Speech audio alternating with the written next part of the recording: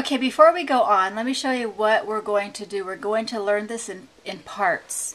And the first part you just watched my husband Jay play, starts here and ends here. So if you want to mark your music, even if you can't read music, go ahead and mark your music so you know where we're at.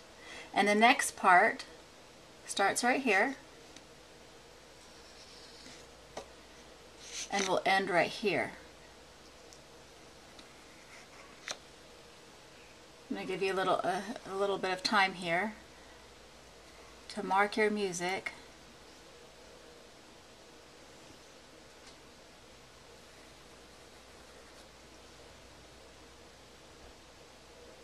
And then right there. So I have 1, 2, 3, 4 parts, and that's all there is to the whole song. Starting here to the end is exactly the same as this first part. So in reality, you can play till here and then just repeat it, because this, like I said, the second half of the song is exactly the same, nothing different. So we're going to learn this in 4 parts. So the next part that we'll learn will be starting here. Oh, one more thing you probably will want to mark is B, your B, for those who can read notes. That's going to be flat, which is going to be a black note.